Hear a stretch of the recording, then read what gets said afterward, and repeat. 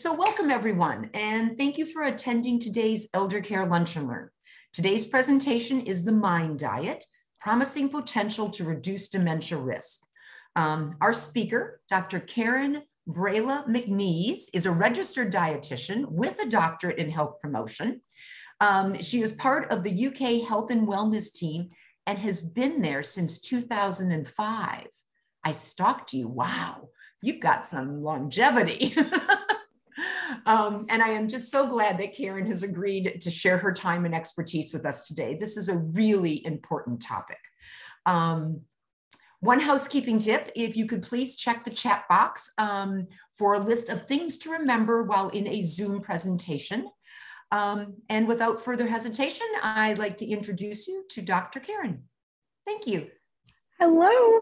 Thank you, Terry, for that lovely introduction. It is great to be here with all of you today.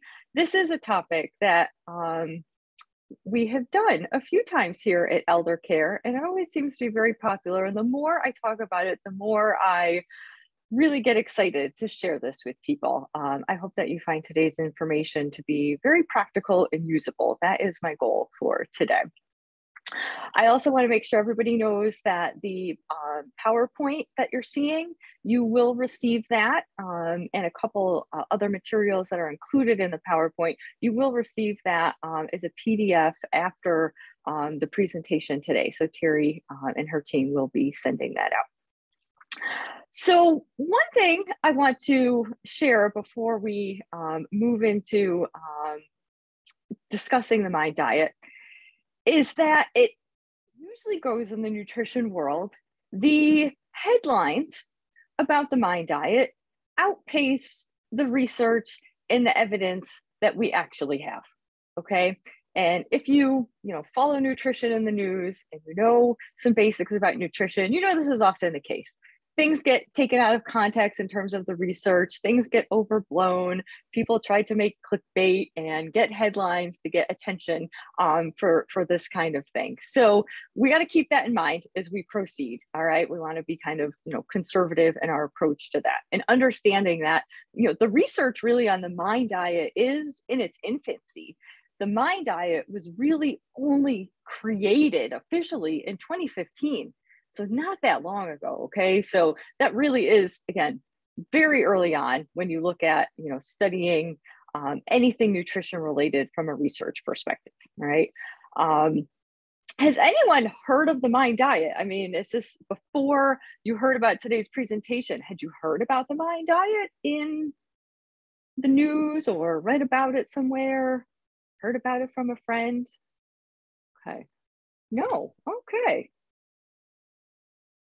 Oh, well, that's very interesting to me. It makes me even more glad. Okay, Anne had heard about it. Oh, an article. Yes, Terry shared that with me recently in the New York Times. So yes, it is getting some play out there in the popular media. Okay. But yeah, it sounds like it's kind of a mixed bag. But I'm glad that you are here to learn more about it and to learn about it, like I said, from a kind of conservative standpoint. So we can kind of help you sort the hype from the reality in terms of the MIND diet.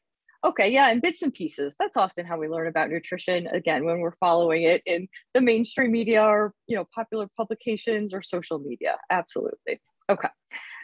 So MIND diet is an acronym, really. It's kind of clever. It stands for Mediterranean-Intervention for Neurodegenerative Delay. Okay, so that is what it stands for. We're going to talk about what Mediterranean and DASH are, and we're also going to talk a little bit about what neurodegenerative delay is. Okay. All right, so a little background here. Heard of the Mediterranean and DASH diets? I'm going to guess most people have heard of the Mediterranean diet. The DASH diet, maybe a little less so. Okay. Okay. So the Mediterranean diet,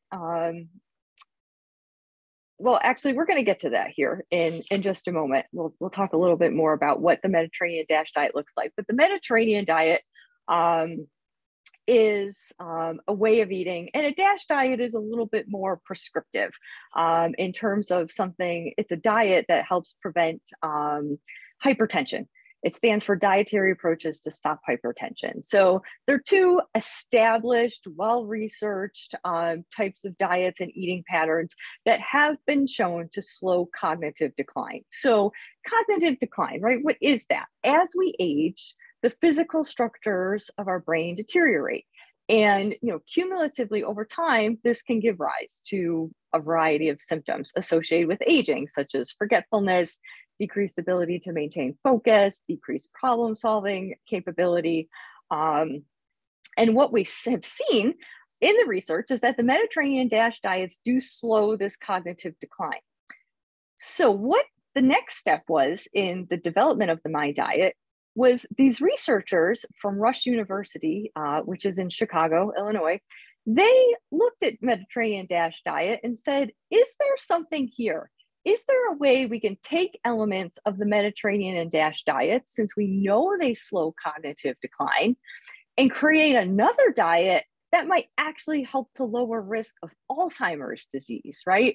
Alzheimer's disease being, again, a further progression of cognitive decline in a clinical diagnosis as well, okay? So that was the goal. Like, there's something here with these Mediterranean DASH diets. Can we take this to the next level and actually lower risk for Alzheimer's disease, all right? So that's what they set out to do, okay? A couple of things I want to say about the research that we have on the Mind Diet to date. Folks here, some of you, because you're at UK, you might be involved in research and kind of already understand the differences between different types of research.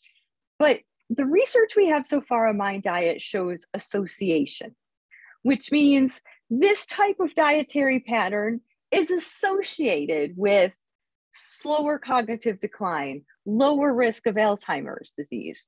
What the research can't show us yet at this point is if that Mind Diet is causing that slower cognitive decline in preventing or lowering risk of Alzheimer's. There's a very big difference between association or correlation, two things happening together, and being able to prove that one causes the other, okay? So I always like to make that very clear. This research, again, and this is almost how all, at least nutrition, human nutrition research starts. It starts with association or correlation, and then you move on to causation, okay? So we do need to have more research that is interventional in nature. A lot of the research so far has just been kind of observational. There hasn't been any intervention used. We need research where folks can be kind of randomized into different groups and compared. Let's see, I wanted to read this comment here. My father has Alzheimer's, he's 93. Would this still help him? He is last stage 7, lifetime 1 to 2, okay.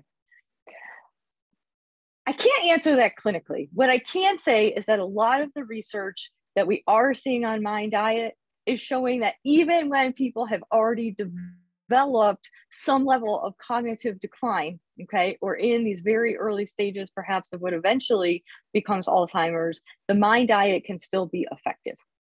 So again, I don't want to overpromise here, but I certainly would say based on the research I've seen so far, it would be worth trying to incorporate whatever aspects of the Mind Diet might be practical and doable for your father, Victoria. Absolutely.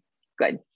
Well, what I was just talking about with the research, what's very exciting actually is that the group that's looking at the Mind Diet from Rush University, they received in 2016 a $15 million grant, I believe from the National Institutes of Health, to actually do a 5-year randomized control study following 600 older adults.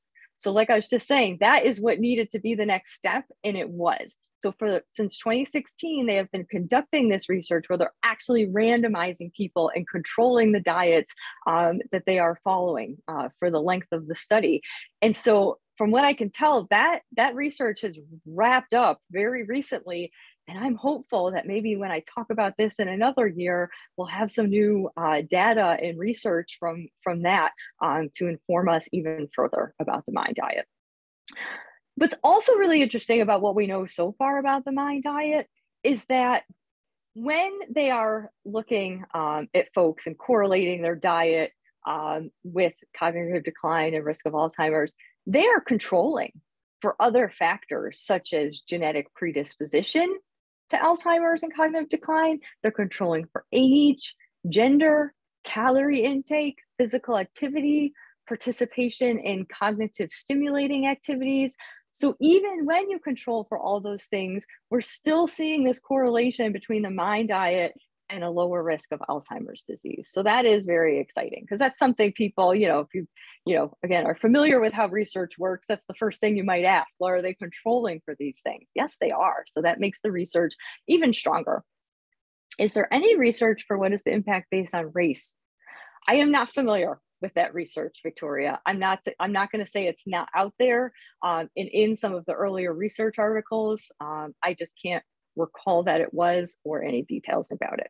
My guess is with these randomized control studies that are going to be coming out, you'll probably have some of that information in there. Yeah, good question though, very good question. Ooh. All right, so like I said, we're going to look a little bit more in depth about what are the Mediterranean DASH diets, and then how do they form the MIND diet from those, and what specifically does the MIND diet look like. But I just kind of want to get through the research background, and then we're going to look more at kind of the dietary patterns and talk about how you can really apply that information to your day-to-day life. That's what we're here to do, okay?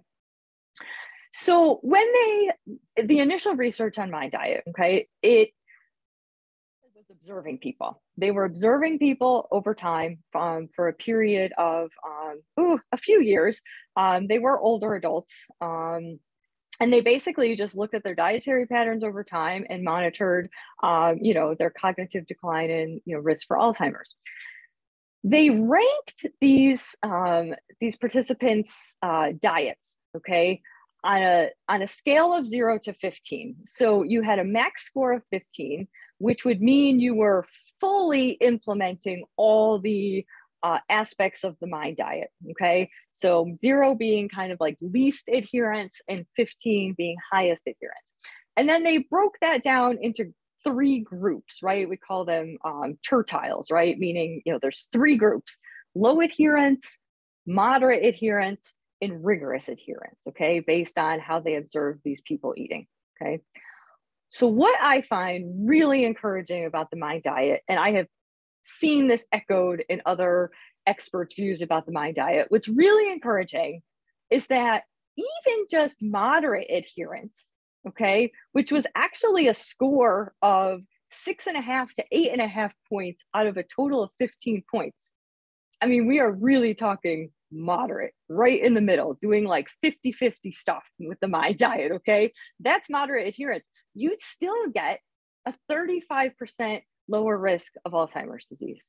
That is what I find so encouraging about MIND diet. And I hope you will too, by the time we're done looking at all of this today. Yeah, Victoria, you like that, good. Now again, rigorous adherence does get you, almost, 20% difference there. Rigorous adherence is still 8.5 to 12.5 points, meaning really nobody is achieving the full 15 points is what that means, all right? So most people they looked at, hardly anybody, if anybody, was achieving the full 15 points. So, even rigorous adherence, like I said, 8.5 to 12.5 points out of the full 15 you could get for following all the aspects of the MIND diet.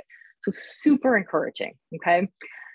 The other thing to take away from the research we have so far is that the longer the MIND diet is followed, the better your results will be. So I think, again, that's echoed in articles about the MIND diet and people giving their advice on it. It's just never too late to start. No matter what's happening, start now to get the best benefit for sure. The top third, again, those rigorous folks who were adhering, the top third of MIND diet followers were equivalent to being cognitively 7.5 years younger than their actual biological age, okay? In emerging research, since this initial research on MIND diet shows there might be many other possible benefits and mechanisms by which the MIND diet helps our overall health too, okay? We're seeing that the MIND diet may lower risk for heart disease, may lower blood pressure, may lower risk for diabetes, okay?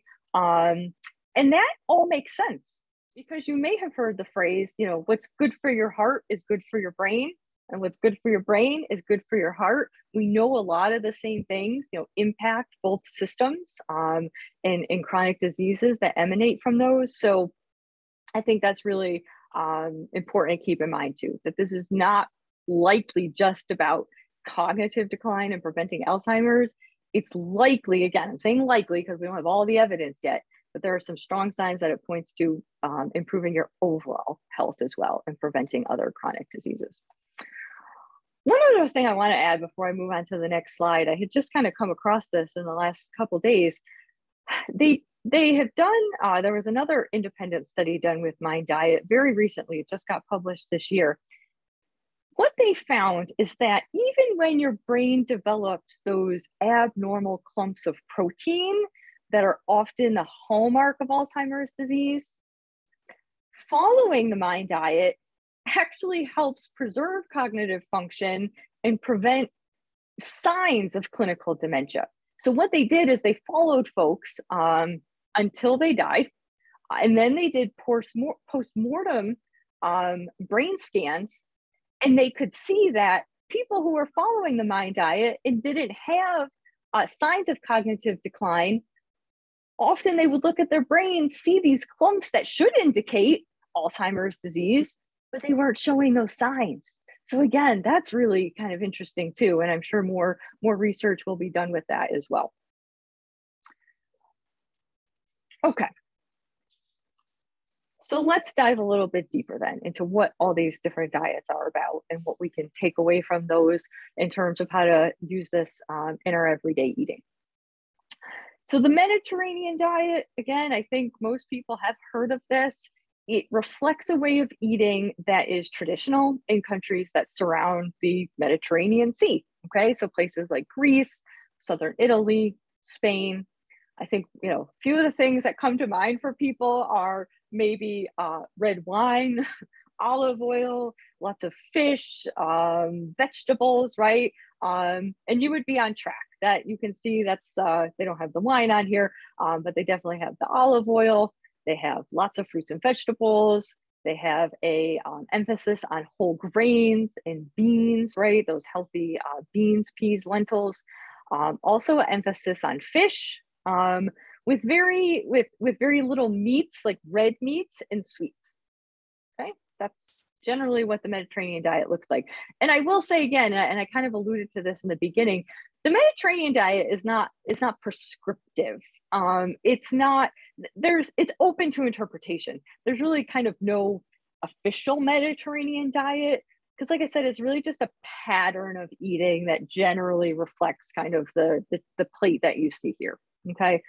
The DASH diet, on the other hand, the dietary approaches to stop hypertension, that is a little bit more prescriptive. So if you were to do a little bit more research on the DASH diet, you'd see it was pretty prescriptive in terms of how many, whole grains to eat a day, how much dairy, how many fruits and vegetables, because that's the way it's been studied, to show that certain numbers of servings of these beneficial nutrient-dense foods actually can help lower hypertension, okay?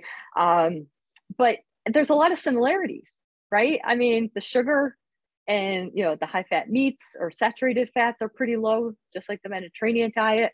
There's still a pretty good emphasis on fish and milk and dairy, whole grains, beans, fruits and vegetables. So you can see there's a lot of similarities here, and you can see why the authors of the Mind Diet, decided to, look at these two together and see what they could pull from each of them to create a new diet. And I think with the research that we're seeing so far on Mind Diet, how they decided to incorporate the elements of Mediterranean DASH really seem to have worked, okay? I had a couple, well, let me see.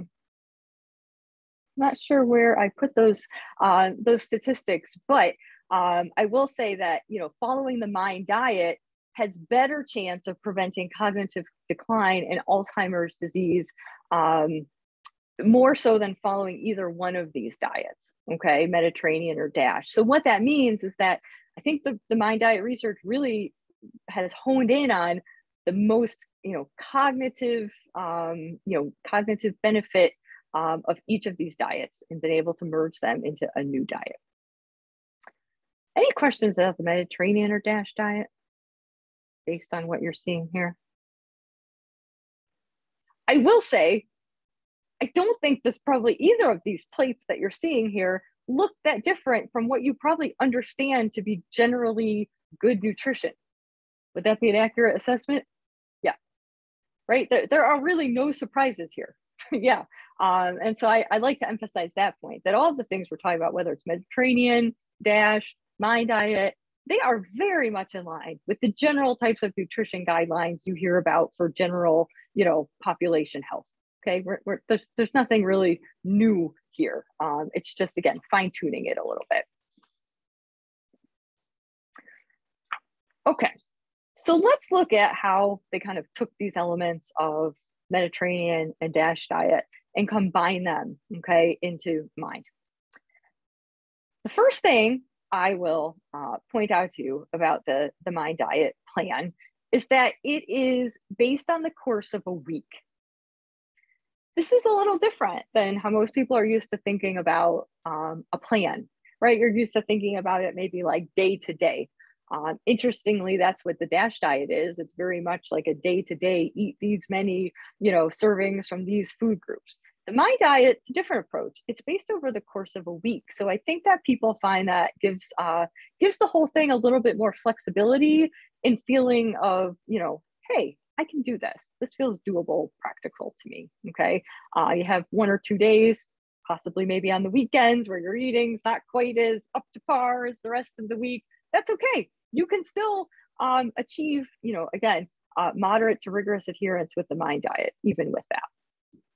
All right, so let's look at each of these elements here. And then we're gonna look at some food charts that go into even more detail on the next few slides. Whole grains, again, we're gonna look at exactly what whole grains are here in a minute. Oh, that's interesting, Terry. I'm a little surprised by the percentage of carbs, even though they're whole grain carbs. Yeah. Well, I hope that's encouraging to people too, because I know we hear a lot still about, keto diets and low carb diets, and these still kind of getting pushed and still being popular. And, the Mind Diet is here to remind us, like, no, carbs are good, especially if we're using these, high fiber whole grain carbs and beans for sure. So whole grains, they have a lot of fiber, which we know has health benefits, but they also have something called magnesium. And magnesium in particular helps blood flow to the brain, and it also helps your brain cells use energy, the energy you intake through food. So that is one of the mechanisms through which whole grains help. 3 servings a day, 21 servings a week is what that comes out to. Berries, okay? And I love this because it's getting to be berry season, so it's a great time to take advantage of that. But 2 berries a week, you guys, that's what this is. And you guys have probably heard a lot about berries and that they're a fruit that you should emphasize. Other fruits also are still nutrient dense and should be included, but including a couple servings of berries a week is the Mind Diet protocol. And we know that they have flavonols, they have a lot of anti-inflammatory and antioxidant kind of phytochemicals in them. And part of what they do is to help kind of strengthen the connections between the neurons in our brain. Okay, so that's how the compounds in the berries can help us. Beans, all right. So this would be, again, we're gonna look at that with black beans, pinto beans, things like that, white beans. Again, lots of fiber. It's also a low-fat, plant-based protein source. And these beans also have magnesium. So just like the whole grains, right? We talked about the magnesium and the benefits that has on the brain. The beans contribute that as well. Leafy greens, 6 servings a week. All right, that's not even 1 a day, you guys, right? Most days. We know that our leafy greens, you probably hear about those too, okay? That color green really does indicate kind of more, nutrients, antioxidants, carotenoids, phytochemicals. And these all promote cell growth. They help build the brain cell membranes, okay? So that's their importance. Let's see. Victoria, I'm just reading. I wanted to be sure I read your comments here. Carbs give you energy? Oh, yes. that is a thing people forget. And I'm going to go on a little tangent here for a moment. But yes, carbohydrates are your body's preferred source of energy.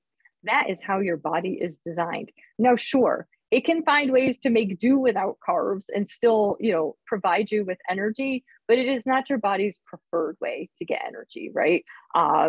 But yeah, those whole grains, they have more nutrients, they have more fiber. So usually they kind of stick with you longer. And of course, they have these health properties as well that we're talking about. I eat a lot of frozen mixed berries. My sister tells me it's best to eat mixed berries natural rather than frozen. That is an excellent question. The frozen berries should be just as good as the fresh berries.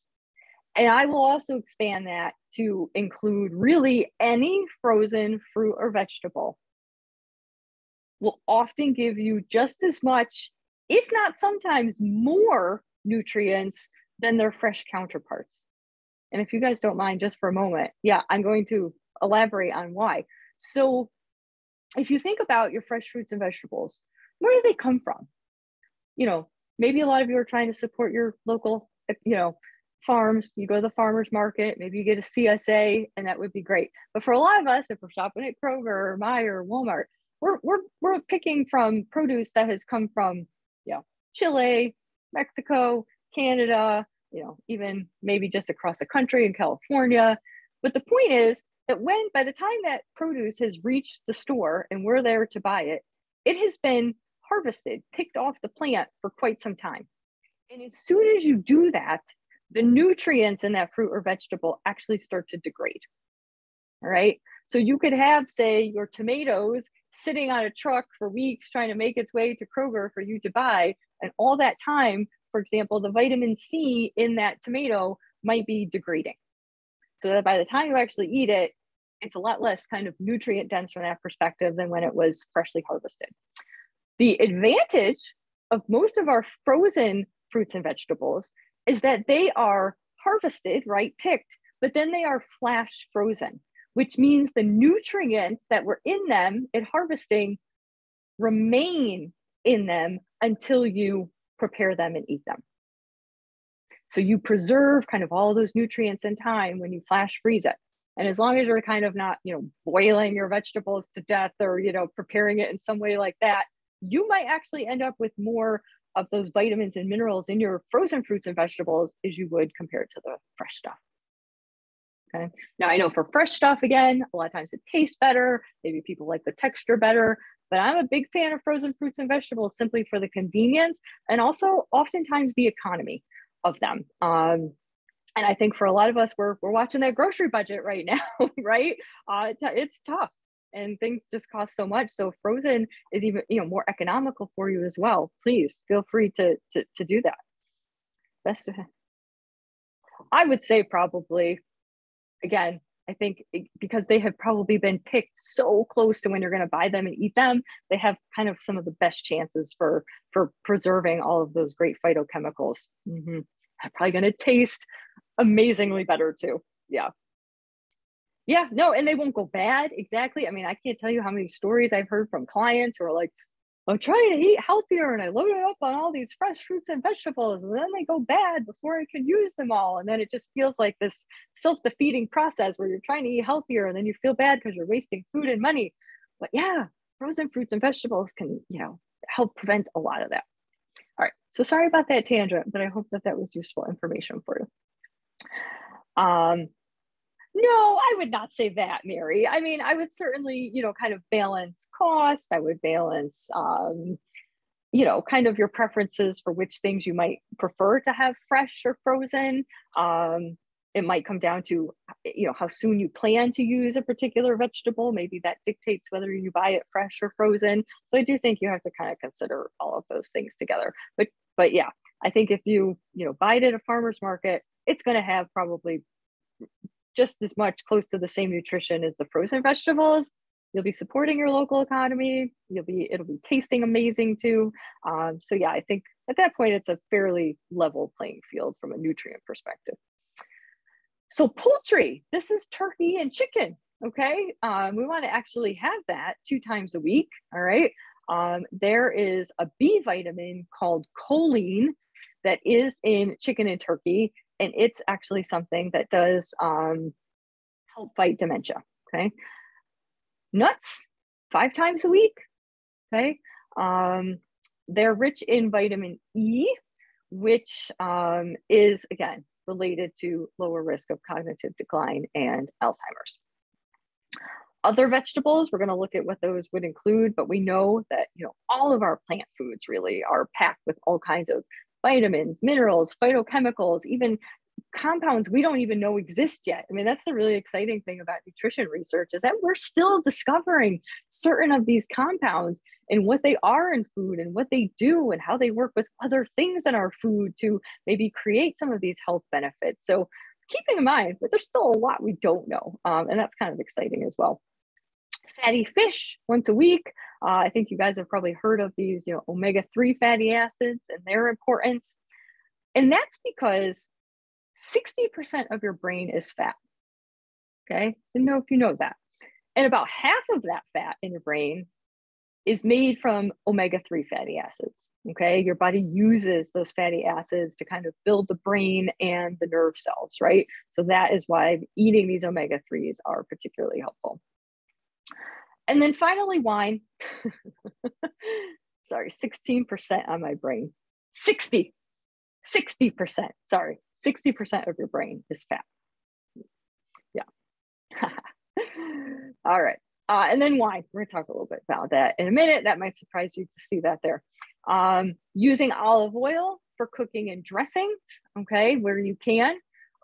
There is actually a very specific polyphenol called oleocanthal, and it helps fight inflammatory enzymes that are present in your body and your brain. Okay, so that is why we, you know, the olive oil is such a big part of the Mediterranean diet, but it's why it's also recommended in the Mind diet.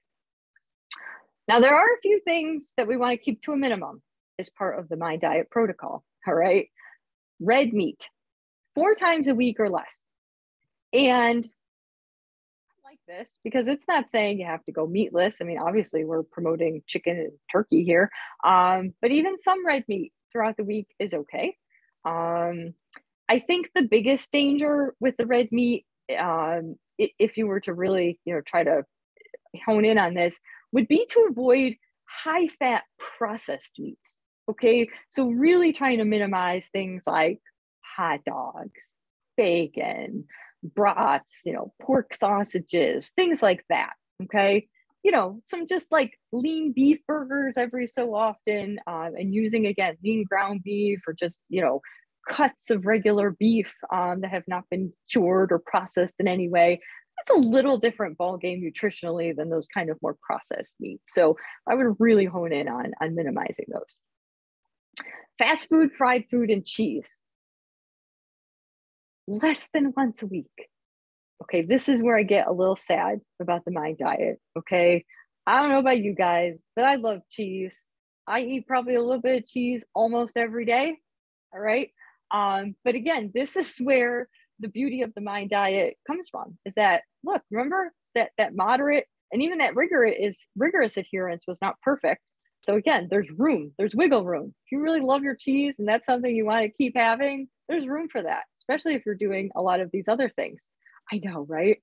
Oh, yes, this is the one that gets me. I can do the fast food less than once a week, the fried food less than once a week, but I cannot do the cheese, you guys. It's not going to happen. If you feel that way too, I don't blame you. Butter and margarine, fewer than 7 tablespoons a week. So again, that's still pretty generous. That's saying, you know, you can have almost a tablespoon a day if you want that. All right, so that's okay. And pastries or sweets, you know, things like your desserts, cakes and pies and ice cream and, you know, candies, less than 5 times a week. So again, this is not a all or nothing type of eating plan. It is very flexible and very doable. Amy, that's a very interesting point about the cheese, you know, and I have not, yeah, I don't know that I even thought, honestly, to try to parse that out in the research and see. But you're right. I do want to point out, nutritionally, there is a difference between more processed cheeses, such as American cheese or Velveeta cheese, okay, or Cheese Whiz, I guess, if you really want to get crazy. There's a difference between those kinds of cheeses and what we call natural cheeses. Okay, natural cheeses being like cheddar, provolone, mozzarella, Colby Jack, all those things, all right? There is a big difference. Those processed cheeses like American cheese have much more sodium and often much more saturated fat than natural cheese. And that's really, you know, when you look at these things to minimize on the Mind diet, saturated fat and added sugars are really kind of the two main things that these recommendations are honing in on. Okay, because yeah, you get your saturated fat from those high fat red meats, from your fast foods, fried foods, and cheeses, your butter and your margarine, a lot of your desserts. Okay, so a lot of this is about that saturated fat. But yeah, you can minimize that, or at least get less of it if you're eating a natural cheese versus a processed cheese.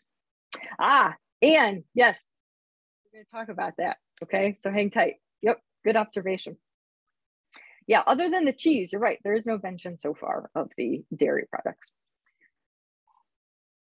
Okay, so like I said, I really wanted to be sure we broke down each category because I don't want to assume that people here know exactly what whole grains are or what kinds of beans we're talking about, or, you know, I don't want to make those assumptions. And I want to be sure you have a clear picture of all of the options available to you within each of these Mind diet categories, all right? So the whole grains, all right? Anybody here already try to eat whole grains? Like whole wheat bread, brown rice, quinoa, whole wheat pasta? Yeah, okay. So yeah, those are some of the examples we're talking about, okay? And yeah, you're right, Victoria. We can get some calcium from those leafy greens, absolutely. So even if you're not able to or don't like to eat a lot of dairy, there is, yes. And also from some of the fatty fish and some beans actually also will give you a little bit of calcium. So yeah, where you can, try to choose those whole grains, right? Instead of white bread, choose whole wheat bread, choose the whole wheat pasta, choose the brown rice or the white rice, okay? Oats are a whole grain, or oatmeal, popcorn, quinoa, buckwheat, bulgur, barley, millet, farro. Those are a little bit more exotic grains. And I've put a star here next to the gluten-free ones because I know there are a lot of folks who, you know, maybe you're not allergic to gluten or have celiac disease, but you may feel that you're sensitive to gluten and try to minimize it. I have a lot of clients in that boat. So just rest assured, there are whole grains you can eat if you are trying to minimize or avoid gluten. Check your sliced cheese packages for sandwiches. Many are a cheese product, not real cheese. Okay. Yeah, very interesting. Yeah, sometimes it's not apparent either, right? Like just looking at the product. So yeah, maybe read that packaging if you're not sure. Interesting. Okay, so moving on to the berries. Strawberries, blueberries, raspberries, blackberries, right? These darkly or, you know, vibrantly colored berries. That's what we're talking about. Because again, a lot of, like I said, color in food indicates nutrients, right? So any of these would work well. Beans, like I said, it can be black beans, garbanzo beans, which are also chickpeas, kidney beans, navy beans, pinto beans, white beans, soybeans, and also lentils get included in this group. All right, so any of those. Okay. I also want to point out, just because since we were talking about the fresh versus frozen produce, I want to point out that canned beans are perfectly acceptable here.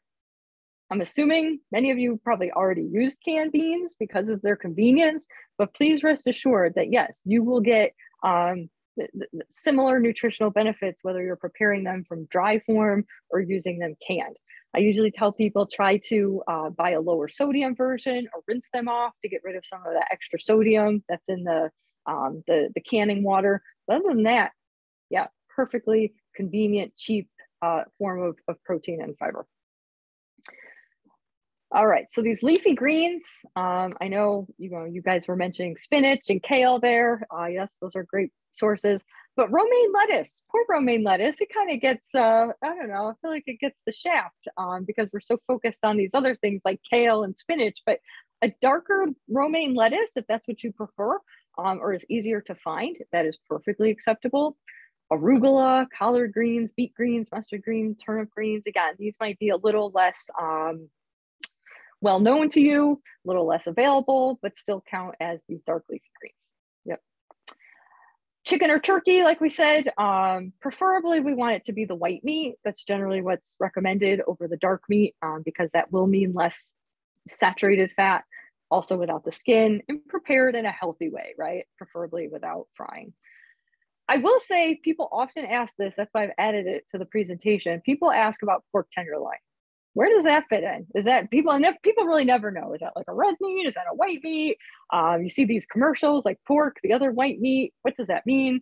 I will tell you from a mind diet perspective, I cannot find a definitive answer about the pork tenderloin. I have no idea how they classify it, okay? It might include it, but it's not clear to me that it does. Oh, Victoria likes non-salty nuts. Oh man, I'm telling you, I can't do completely unsalted nuts.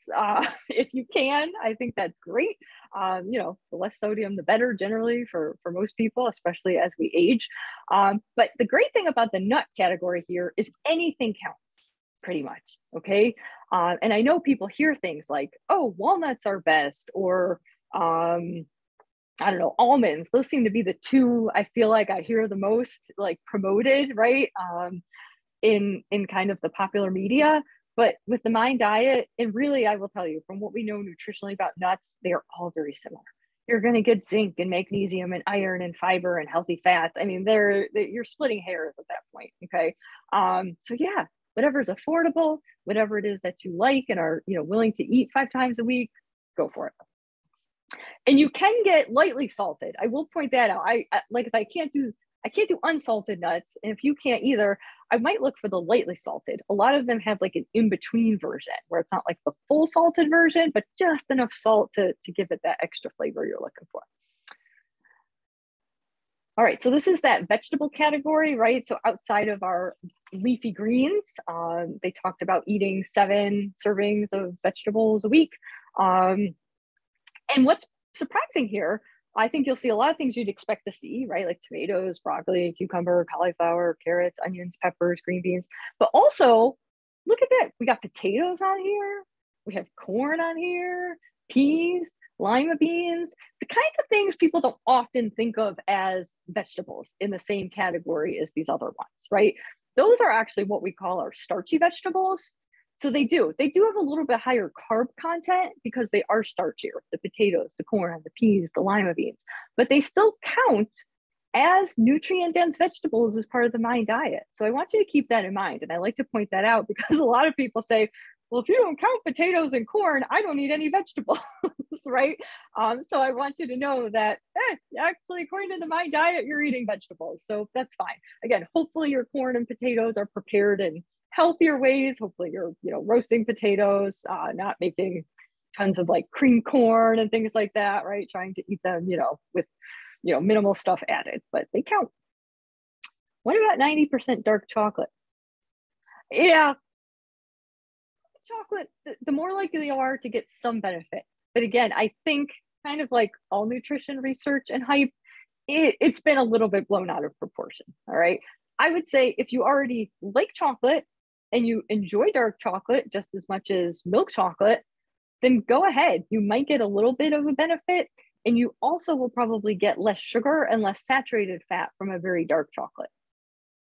Okay, but if you don't like dark chocolate, don't force yourself to eat it either. Just enjoy a little bit of whatever chocolate you do enjoy and be done with it.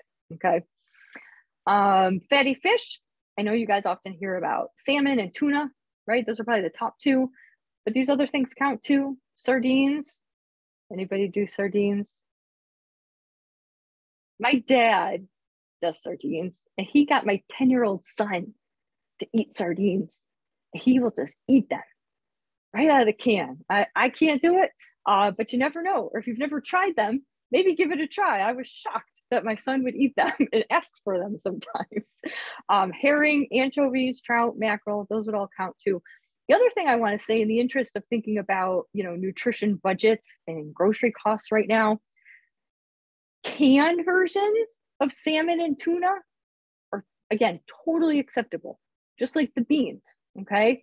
Again, trying to find them that are, packed in water without a lot of sodium added, that would be ideal. Sometimes in households, there's, one person that wants to eat the salmon and the tuna and nobody else wants to eat the fish. So if you find like you're the only one in your house that wants to eat it and you don't want to mess with cooking fresh stuff, just use, canned or those little packs, those little foil packs of tuna and salmon. That would probably save money and also save on preparation time too. All right, so the last thing here with the wine, I know we often think about red wine in terms of health benefits, but it's actually more, it's red or white wine. They both have particular kind of polyphenols in them that are known to have brain benefits.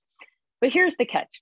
If you don't already drink wine, don't start drinking wine just to be in compliance with the MIND diet. Okay, that is what I'm telling you. I don't want anyone going off saying, oh, the dietitian's telling everyone to start drinking wine. That's not what I'm saying. And that is not what most healthcare practitioners would tell you either.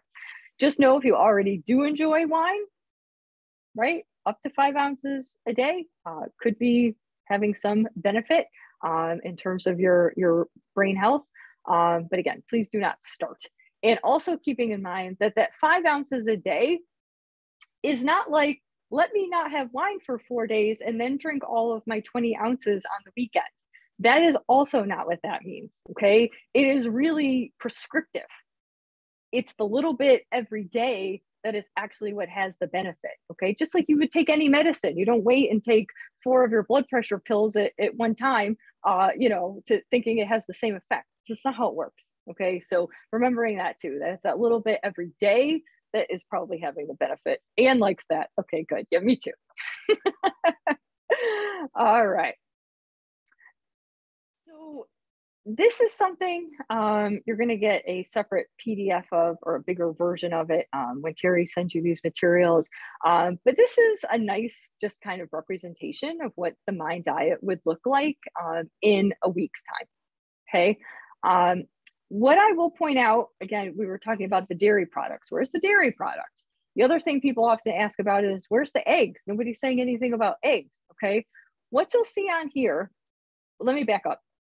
The MIND diet alone, as it's laid out, right, with those weekly goals for what to eat, that is not enough food for most people, okay? That is not meant to be all that you're eating. And the MIND diet is very clear about that, all right? That is like the framework for your weekly diet, but with the expectation that you're going to have to fill in things here and there that are not specifically mentioned as part of the MIND diet. So that is where things like the eggs come into play, the yogurt, the milk, other types of fruits other than berries, okay? So hopefully that helps kind of clear that up, okay? And you see a lot of those things on here. Look, Monday breakfast, you see scrambled eggs, right? You see yogurt on Wednesday at breakfast. There's other fruits mixed in here as well. So just keep that in mind. It's not that that's all you're eating. Hopefully you're filling in the gaps with other nutrient dense foods like we just mentioned, okay? But what I love about this, again, you'll get this, you can study it a little bit more on your own, but it is really simple. I mean, there is nothing complicated on here. It's very whole foods based. You can do it with very simple preparation methods in your kitchen. They are foods many of us already eat and enjoy. They're not hard to find. They're foods you can buy at any store, right? If you already shop at Walmart, I bet you can find all this stuff, okay? You don't have to go to like Whole Foods or someplace like that to find it all. So yes, that's why I say MIND diet being doable. I think that this meal plan shows that. So kind of want to wrap up here in the next couple slides. The points I really want to emphasize about putting the MIND diet into practice is, stuff we've kind of already talked about, but just to review it. You don't have to follow it perfectly to see the results. Remember, those scores topped out at 12.5 points on a 15-point scale, right? So nobody, like I said, was doing it perfectly. And even that moderate adherence, doing it 50-50, right? Doing half the stuff week to week gets you that, 35% reduction in cognitive decline and risk for Alzheimer's. So please remember that, and I think it's so important because people are often very concerned about following a diet perfectly. That is what we hear, right? When we hear the word diet, we think, oh, it's like something I have to do perfectly every day, all the time. That's how most diets are, created, with that expectation. But this is not that. I almost wish they wouldn't call it MIND diet. I mean, I wish it was more like MIND eating plan or eating pattern or something that was a little broader and sounded more flexible, okay? Because this is not like a very rigorous or prescriptive type of diet that you have to follow to see some results or benefit, okay? I think it can be adopted as a very sustainable lifestyle. And I hope you agree after hearing what we, talked about today. Like I said, it's stuff a lot of us already eat and enjoy. It's easily found. It doesn't take crazy amounts of money or, time to prepare and find these foods. So it is sustainable. And as a dietitian, that's always what's important to me working with clients. Whatever it is that you're doing, I want it to feel sustainable, something that feels like you could keep doing it indefinitely, right? It does obviously emphasize nutrient-dense foods and whole foods prepared at home. And that's the key, at home, right? There is not a whole lot of eating out probably on this, because that would make it hard to probably meet a lot of the criteria. But of course, we saw there is room for some fast food, fried food, the eating out probably. But I love that it's going to encourage more eating at home, especially because of, again, the way grocery prices are now. And the prices of eating out are going up even more. I feel like that a lot more people are trying to eat at home just to save money. And so this is kind of, dovetails really nicely with trying to do the Mind Diet. And I also love the Mind Diet, again, as a dietitian, speaking as a dietitian, because there's a big emphasis on what to eat. So many diets and protocols and plans, they're all about what not to eat, big lists of don't eat this and don't eat that. There were a few things that we want to minimize, right? We saw that as part of the Mind Diet, but most of the elements of Mind Diet are about what to eat. And I feel like that is a much more, kind of empowering message for people. Instead of worrying about what not to eat, once you're focused on what to eat, that's a whole nother ballgame. That changes things psychologically. So it's not based on restriction, okay? And then by default, for a lot of people, once you're focusing on what to eat, those kind of less healthful foods just kind of get naturally pushed off the plate and take less prominence in your diet, with you really even having to, really try to do that. So what might Mind Diet look like if you wanted to start taking some baby steps to implement some of the elements of the Mind Diet? These are some thoughts. Like I said about the whole grains, it is super simple nowadays to find pretty much any grain you want to eat in a whole grain version. You can buy whole wheat bagels, you can buy whole wheat English muffins, you can buy whole grain tortillas, you can buy all kinds of whole wheat cereals like Cheerios and Wheaties and Total. You buy whole wheat breads of any kind, whole wheat pitas, whole wheat crackers like Wheat Thins and Triscuits, whole wheat spaghetti. I mean, it's simple now. And that's a great thing about kind of consumer demand, that is, people have demanded these products. There's been more of them. And I think for the most part, they don't cost any more either than kind of their white counterparts. So that is a super easy, simple swap to start with. Maybe using more poultry in place of beef, right? So using that ground turkey or chicken in place of ground beef. Do you guys already do that? Some of you? I'm doing it more, even myself, just because the price of beef is so outrageous now. I mean, there's just a lot of recipes now. I'm like, forget it. Like, it's not worth it. The chicken and turkey cost more than they did, but they're not as much as beef. So even if you're trying to save on your budget, that might be a great thing to do. Maybe getting in the habit of having salads with meals, right? So just make it a habit to have like a leafy green salad before or as part of your lunch or your dinner every day. That will help you hit that, 7 leafy greens a week. Snacking on nuts instead of chips. A lot of people, snack on chips because they're crunchy and they're salty. And so to me, I think, well, if that's what you're after, snack on some nuts instead, because you're going to get a lot more benefit from that. Maybe using berries as a natural sweetener. I mean, I don't think most people, when you have good berries, you have trouble eating them because they taste pretty good on their own. But, a lot of people like to put berries maybe in oatmeal or plain yogurt or on a kind of unsweetened type of cereal to give it a little flavor. So that's kind of a nice way to work more berries in as well. With the cheese situation, the best advice I can offer, other than don't worry about the cheese, as long as you're doing a lot of the other things, you might try using sharper cheeses. So like extra sharp cheddar or Parmesans, things like that. that have a more concentrated flavor, which often means you don't have to use as much. That's about the best advice I can give you with the cheese. You might just be able to kind of, get more flavor with less. But other than that, there's really not much of a way I could think around it. I'm addicted to wasabi peas for a crunchy snack. Oh, that sounds like a really good option. Definitely better than chips. Yeah. And if they're pea-based, hopefully they have some fiber, maybe a little bit of protein as well. Instead of mayo or cheese on sandwiches, which is something we traditionally do, and again, they're going to be sources of those saturated fats, maybe using hummus spread or avocado on your sandwiches. A lot of times we're just using cheese or mayo to give it a little bit of like fat or, kind of wetness on there. So you can achieve that with hummus or avocado instead. And maybe having a meatless dinner once a week.